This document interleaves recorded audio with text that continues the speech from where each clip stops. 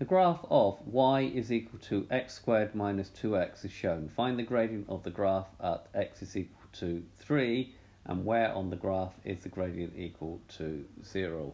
So here we got a graph of y is equal to x squared minus 2x. Before we look at that, we've got to really look what do we mean by the gradient of a graph, because up to now we've done gradients of straight lines. So here we have y is equal to x squared minus 2x. Now this GeoGebra app will link to it will be in the notes of the of this video. Now if I click here and draw a line, we can see here a point P moving along the curve, and we see this blue line here. Now the blue line is called a tangent to the curve, and the tangent of the curve, you can see changes, the gradient of that changes throughout its domain of the curve. So if wherever I move this along the curve, the tangent is going to change. Here, for example, the gradient is negative. Here, the gradient will be equal to 0, which is one of the questions we have to answer. And here, the gradient will be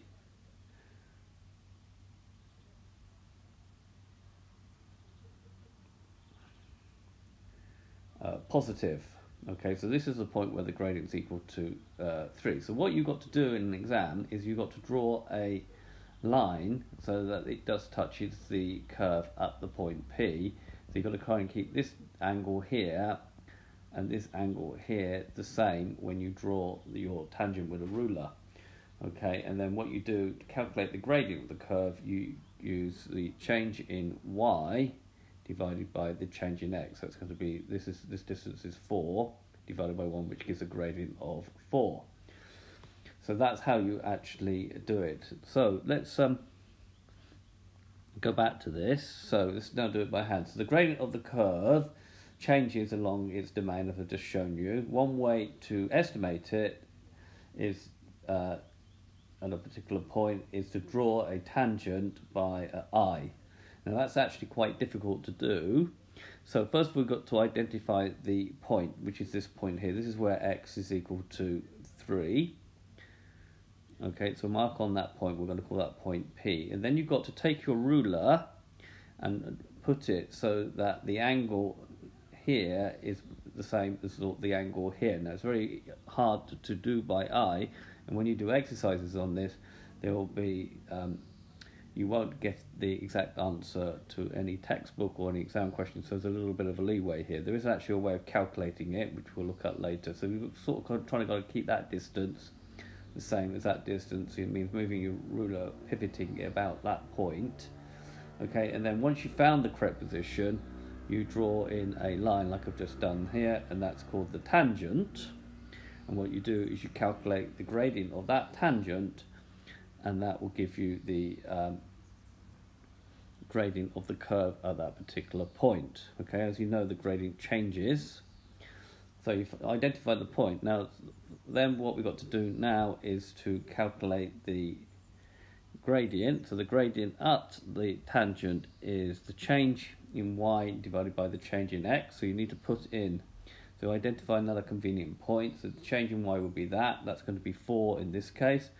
And the change in x will be that one there, which will be 1 in this case. Now you also need to be particularly careful to note whatever the scale is on either the axis. Here we have the same scale, but not always do we have the same scale. So check the scales carefully when you are doing this. Okay, so then the gradient is going to be 4 divided by 1. So you need to put some sort of working so the examiner can see what you've done.